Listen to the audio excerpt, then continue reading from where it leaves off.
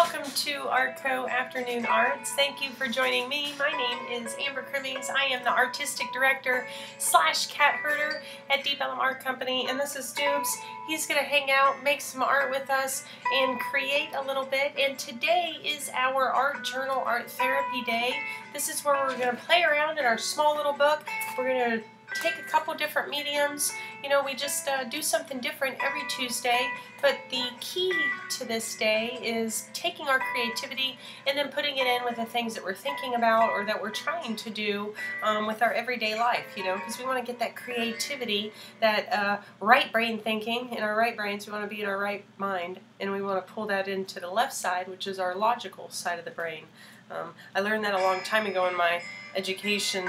The theories on the left and the right and the side of the brain psychologically, and the processes that they control are totally different. So that totally leads into what we're doing and what we kind of try to do when we do art therapy, because it lets us deal with whatever issues we might have in our life and deal with them in a creative manner, which can then help us maybe problem solve sometimes, or at least get us set with the right kind of skills to help us get there. So if anything, we're going to at least have some fun today. I know that we do a lot of different things with our books, and Doobs likes to hang out and see what all we end up doing. Today's going to be a theme on rebirth.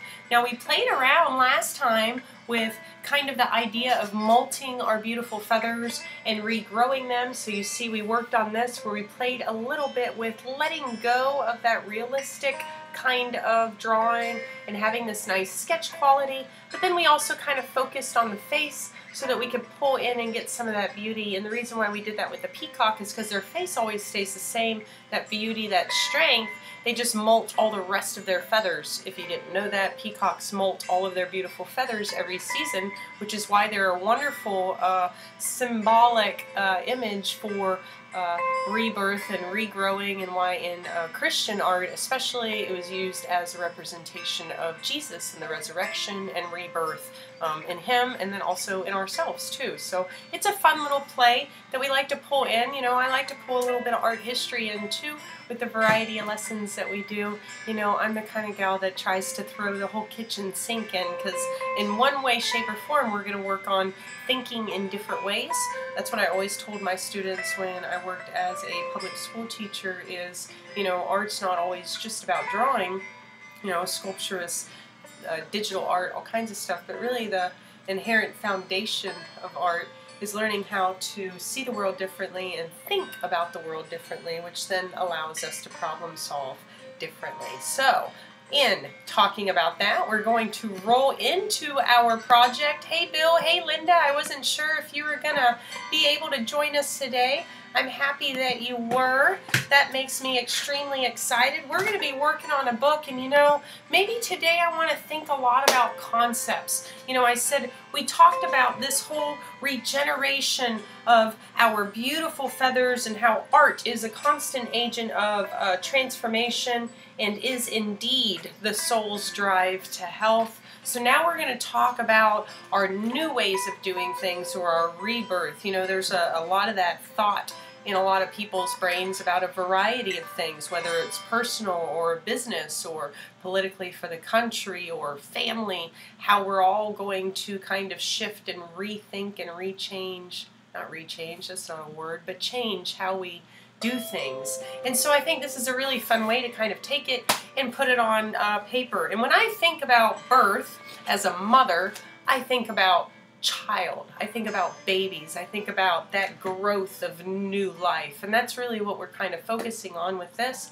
is that growth with new life. So I think I'm going to end up playing around with a picture of an infant so that I can also play around with the differences in facial proportions. So I'm going to super quickly, before we go into the actual drawing on our sketchbook, we're going to also tie this into yesterday's lesson when we talked about the human figure a bit. So yesterday's lesson we went a bit over how we set up the basic structures of the adult face. So I just kind of want to go over quickly how those structures shift and change when we actually do a child's face, because a child's face is set up much different from an adult one. So let's reiterate the adult one right here, and then I'll do another circle for my child's head. We'll make them about the same size so that you can kind of see, you can tell he's really interested because he's like, holy wow, how are we going to do a baby versus a man? So we're just going to play around with these. Now remember, for an adult, I'm going to half my circle, and I'm going to create a whole nother thing for the rest of my chin here. Yeah? A whole nother rest of my thing for my chin. Now for a baby child, it's not going to be about the same. I'm actually going to take only about 1/4 of that, and I'm going to create a little shorter, fatter chin, and this is going to end up changing the dimensions on here. Now remember, this is like the eyebrow. Here's the nose, here's a spot for the eyes, and the spot for the mouth on the adult, right? Remember how we had all this stuff set up so that we could go in and create like this kind of image of a person. So if I built a rectangle right here, you'd see about halfway is where those eyes kind of sit for an adult. Now if I go in here and build another rectangle right here, I'm going to set the eyes in a totally different spot, because remember, we haven't grown out as a child, so there's that really big head and the smaller facial features that are set closer together. And so what's really going to happen is in the last third is where all of the facial features are going to go. So the eyes are actually going to go where typically the nose might go, and then I'm going to throw my nose right here and my mouth right here, and you see how those facial features closer together kind of help soften up that face. Then we can go in and do the ears, and you see how that creates, you know, we've got in our adult face here, and then our kid face here. And so it changes up how it looks. We end up shifting all of the proportions of where that eye, nose, and mouth go. And remember, this is our basics, you know, going back to proportions, part of our elements and principles of art. So changing those proportions slightly just by shifting most of that facial structure down on the entire space that is the head, that's what allows us to kind of be that magician trick between an adult and a child.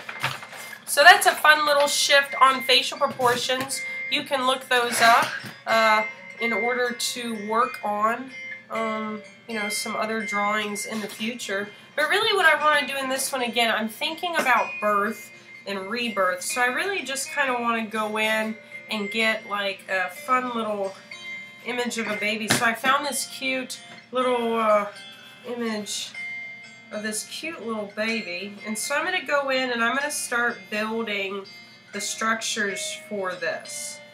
You know, remember, I'm always trying to look for basic structure shapes, things like ovals, circles, etc., so I can kind of build out basically where I'm going to want everything to be. That way I can go in and I can start refining and getting all of my pieces in where I want them to go. And so I'm going in, making sure that I'm being careful on all of this.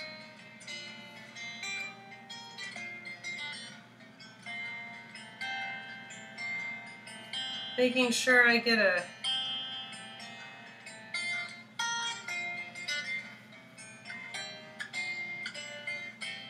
and I'm just really trying to practice. I'm practicing out right now the skill of realistic drawing. So I'm going to take in and I'm going to try to get my line work in for the small portion on this entire paper that I'm working on. I'm really just working on the baby part. And again, it's going to look kind of, you know, awkward teenage phase. We all go through that.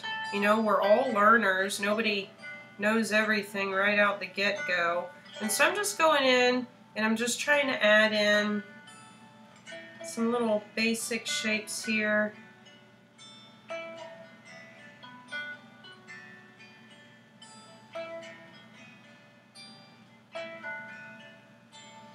So that I can get all of this stuff in. And then we can make sure that we like the layout of everything. And so I'm just going in, getting this done, getting this drawn.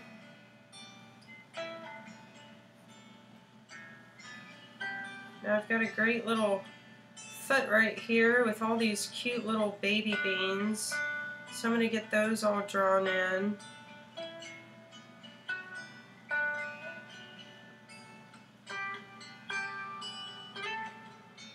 We'll get that foot taken care of here in a bit.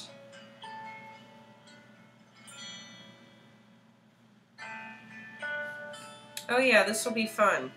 I'm going to go in here too with some charcoal. Remember, I'm just laying out some basic kind of line shapes right now. But you know, I'm being careful and I'm just playing around with getting all of my shapes in.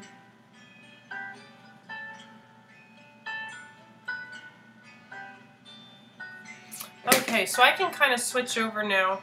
I'm going to go over and I'm going to start playing around with refining more. Actually, I'm going to erase out some of my sketch. And this is where I'm just kind of taking my eraser real light.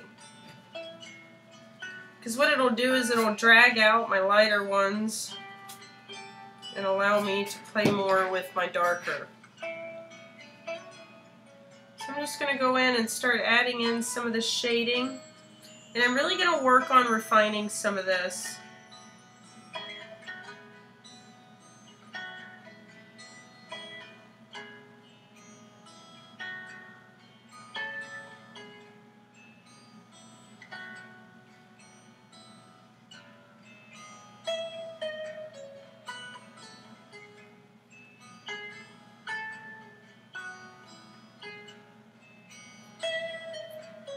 Okay, so I'm getting this all drawn.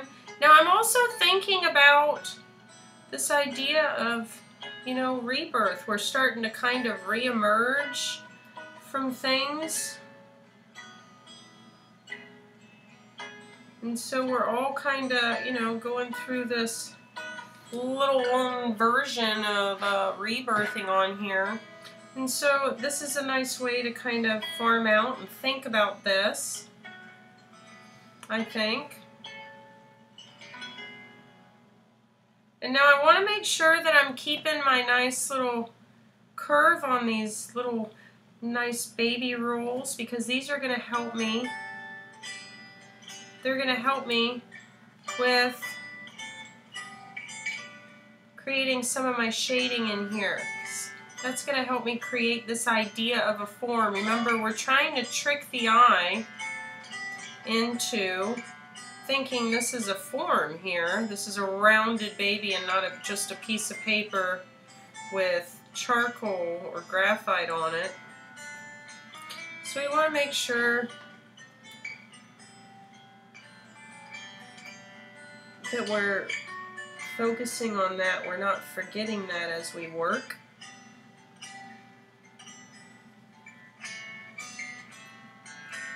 I'm trying to remember that as I go in and set some of my little wrinkle structures in here. There's not much on the baby that's super dark, but there's enough.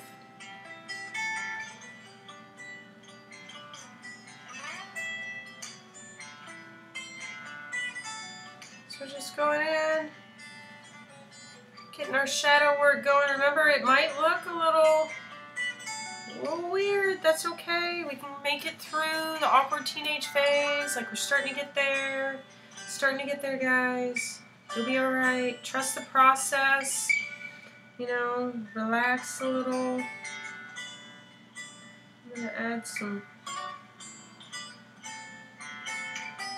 tiny little changes on there. See how the eyes, once we start getting this stuff in, boy, it really starts coming together. I'm just saying.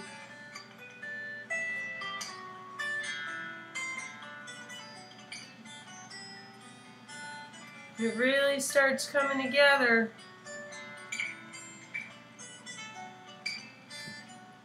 Oh, you see that? Look, I'm going to get you guys closer so that you can see better. I don't know for sure if I've got all the right stuff in there, but we're going to at least kind of work with that. Get some of that shading in there. Now we've got a great little shadow going. I want to make sure I get that other wrinkle underneath the eye, and then I'm going in and getting this eyebrow in, as well as some of the shading that might be taking place in the forehead above. So you see how I'm just working on this, just kind of building and trying to really gently build that shadow. You know, maybe I didn't make the head tall enough, so I might have to go in and change some of that, you know. But again, this is meant to be our practice here. So I don't want to spend too much time. I'm just going to build this little braid kind of.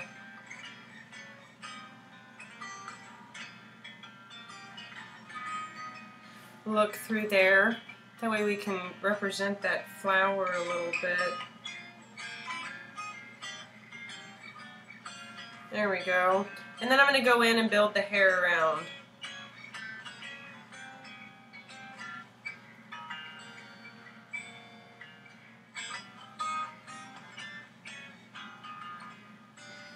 And so I'm just going in and I'm building the hair.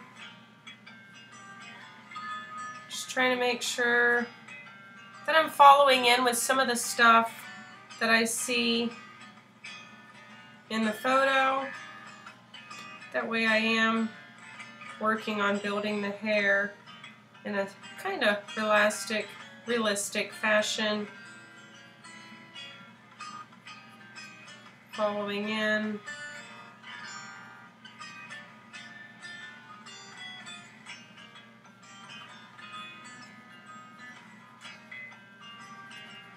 There we go. So we're building kind of, maybe I did make the head too big. That'll work. That's good enough for government work. So we're really focusing, again, we're focusing on this idea of rebirth, which I wanted to have that baby in there and play around with getting some of that stuff realistically built. So I'm going to go in and I'm really just going to create some really cool, I don't know, kind of make it feel like I've got something that kind of seats it in there. And I'm going to give a really nice dark contrast around here because I want this to kind of pop out for sure. So I'm just using my pencil. I'm using a graphite pencil here, a nice ebony pencil.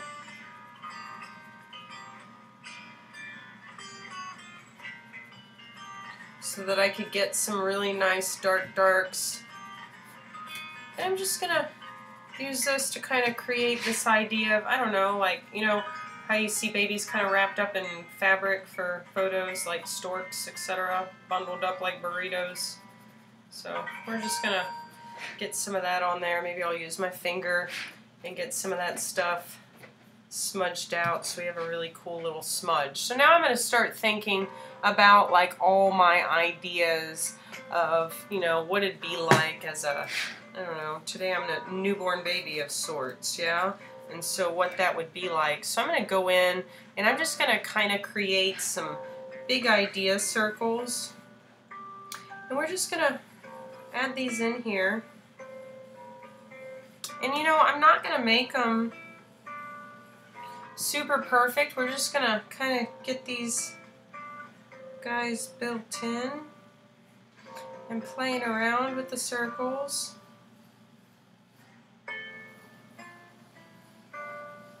That way we've got got some stuff that we can kind of, you know, what our thoughts are. And maybe we can throw our little thought bubble circles around, and that'll give us a really cool kind of visual to fill out the background. Yeah, so this is fun during our thinking process as we play around with these in order to, you know, think about what it might be like to start fresh, releasing, you know,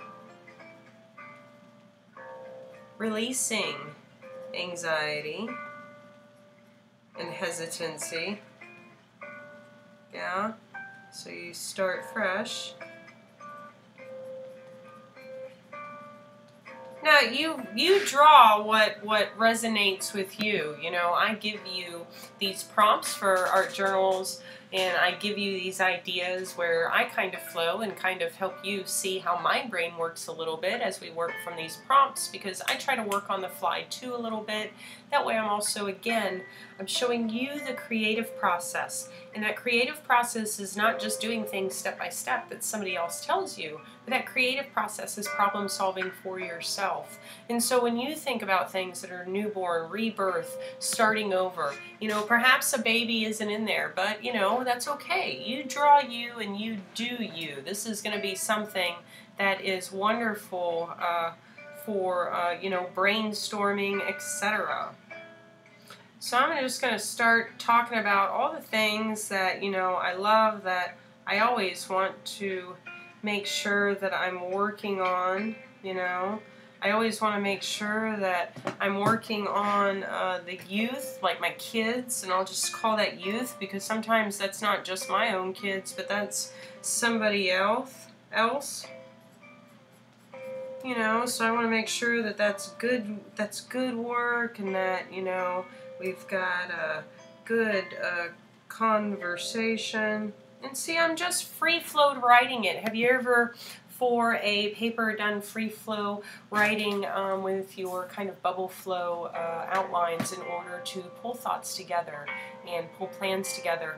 And these same sorts of graphing and brainstorming processes we use for business in order to eke out and farm out ideas. So this really is taking a process that we use in other professional careers for other reasons, and we're applying it in making ourselves a priority and using this process to also work on ourselves as well. Bill says, looking great, love how the texture of paper is part of the drawing. Yeah, that's what I like about using, even drawing on watercolor paper. It gives it a real neat kind of fun texture. Yeah, I'm so happy. You guys, Bill knows what happened, but I slammed my finger in a door. It was like twice the size, and it's not twice the size anymore, and I survived.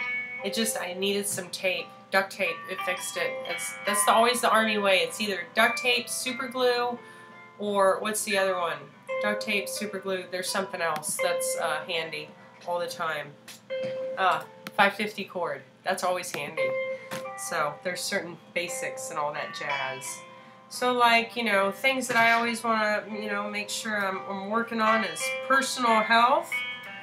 And so this is the part where we're just going in and we're kind of filling in the things that are super personal for you. Or what are the things that, as you start out, you want to make sure that you maintain as a priority, or you keep as a priority, starting fresh. What are the things that you, as everything's all crazy, if you could, should, would, what would you restart, and what would you change for the good and positive benefit for your life, for your home, or your work, or for your happiness? You know, these are all things that are important that we percolate on, and that we think about, and that we write down, because when we percolate, think, and write, it helps seed it in our brains more. And you're like, why do I need to seed it in my brain? Because obviously if it's something I like, I'm thinking about it. But sometimes it takes you a couple minutes to think, doesn't it, when I ask you these questions? Which means it's not on the forefront of your brain, which is why we do things like this. That's the focus of art therapy, is that we're applying these concepts that bring it to the forefront so we think about it more, which in turns helps us. That brainstorming, that self-brainstorming, makes it so it's part of our perception and what we're thinking and looking for. Kind of like when you look for a red car, you see it. So if we can get you to seeing new starts and progress and possibility, then hopefully the key or the goal is that throughout the rest of your day, this helps bring that to the forefront so that when opportunity does walk past you, you're like, hot dang, I did that art therapy lesson and it made me think about opportunity and now I saw it, right? It helps you see those things around. It sounds crazy, but it's totally true. And a ton of self-work writers and public speakers will tell you, oh, I wrote that totally wrong. We'll tell you the same thing, what you focus on. Okay, so self-work, always working on ourselves. It's all a journey. It's always making sure that I'm a student. I want to make sure I'm always learning from those around me and that I'm surrounding myself with peers that help me grow, right? So, as we're thinking about, doing all that, making sure that you surround yourself with good mentors and peers, right? And friends, right? Our friendships, our relationships. Sometimes when I talk and write at the same time, it confuses my brain. I'm sure it does for a lot of people. And my handwriting does tend to get messy sometimes. I do like doing the very nice handwriting, which I can do because my mom was very British, so there was the ruler to have proper posture, and then we also wrote our names very proper. So I had an odd upbringing between my British mom and all the strange animals, country/city. I kind of just had every experience as a child. I like it. I wasn't all country, I wasn't all city, it wasn't, yeah, it was fun. Diverse is a wonderful thing. So, alright, and then of course we all want to jumpstart our money stuff and working ideas and then plans, right? We always want it, and we want to be saving. I'm always pretty conservative when it comes to that, and budgets and all that jazz. And in here in general, in between all my bubbles can be like my big stuff that applies to everything. So I can write all my goals in there, and then my passions, right? And then of course community is huge to me, because to me community is like family, and it's important that we grow that. So I want to make sure that I do that, and we do that through talking and communing, being together, yeah, all kinds of stuff. So this is a really fun way. We only used, oh, I've got love, oh yeah, love is in there. Passion kind of fills that, but I'm going to make sure I've got that in there. You know what, that's so important. We're going to make sure that's in there a bunch of times, because there's so many different forms of love between, the romantic kind, but then the love for others and neighbors, and the love for, our family, and love for animals, and all kinds of jazz. Well, thank you guys so much for hanging out with me today. It seems I put the cat to sleep. I hope I didn't do the same with you. I think it was a really fun way to take on this idea of rebirth, kind of continuing on the theme that we played around with last week with the peacock. And so instead of just partially doing a restart, because that's what the peacock was more for, kind of like that partial molting of feathers and redoing, this is for that total kind of fresh start, etc. We can all be like newborns, I think.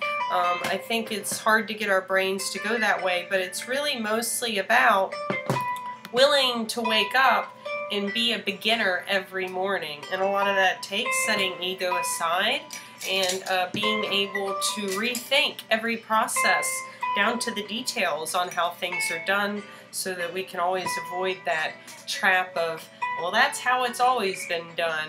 Well, I know that everybody notices the entire world's becoming quite different, so it's important that we brainstorm on how to be different and how to wake up different and brand new every day, so that we're better suited for those challenges, both in our tools, but then also in our mindset and how we're thinking.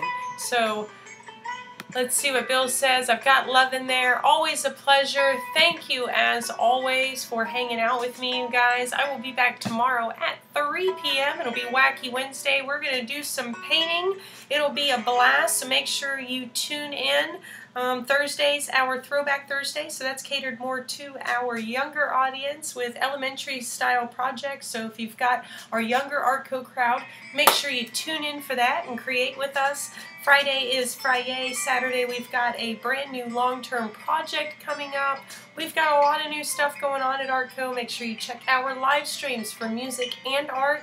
Make sure you take a look at our virtual art galleries. We have brand new art up for sale by artists, 100% donated to ArtCo and operations to help us continue to keep the doors open. And make sure, as always, that you're taking a look at our donation links and you're sharing out info about us. We do so much to promote, grow, and dedicate community to creatives and creatives to community. Please make sure that you're showing support in a multitude of ways. We are going to have our yard open here. Hopefully mid-month, so excited to be rebooting some events and getting some plans in and things happening so that we can be all prepared and ready to accept and have people hosted in our yard again, which we are ever so excited and happy about. He's excited about coming to hang out, and I'm excited, of course, to be able to work with, help mentor, and grow our artists in person. So, you guys have a wonderful afternoon, and I will see you tomorrow.